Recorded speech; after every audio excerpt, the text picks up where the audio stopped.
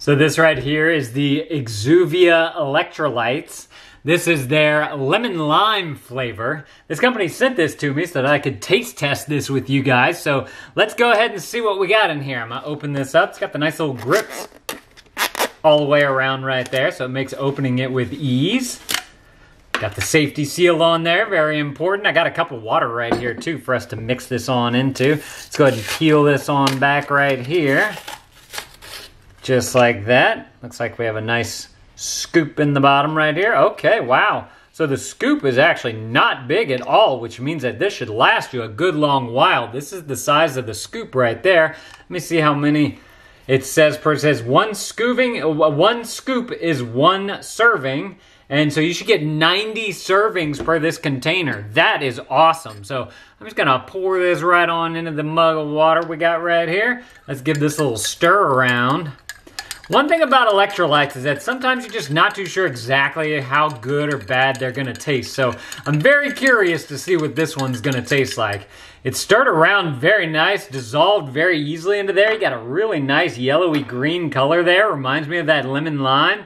Let's go ahead and give this a taste and see what we got.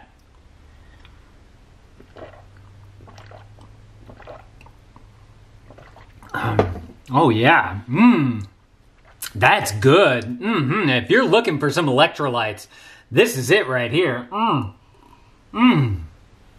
What is in this? This is so good. So obviously it's gonna have some sodium in there, salt, because salt is one of the electrolytes that you're gonna want. And they use it as a Himalayan pink salt in here. There's 250 milligrams. There's a potassium citrate, manganese, zinc, magnesium, calcium, even some trace minerals in here. Nice, I like that. Man, look, if you all want to see like all the ingredients and whatnot, y'all can pause the video and check that out. But man, this stuff looks awesome, high quality. Let's see, suggested use is mix 1 scoop in 8 to 12 ounces of water. So I actually probably did this more in like 6 ounces of water. So it could have been a little bit more diluted if I wanted to, but I like it just like this. Man, that's nice. And look, it also says it is dairy-free, sugar-free, gluten-free, soy-free, and GMO-free. So if you're looking to stay away from any of those types of things, this stuff has got you covered right here.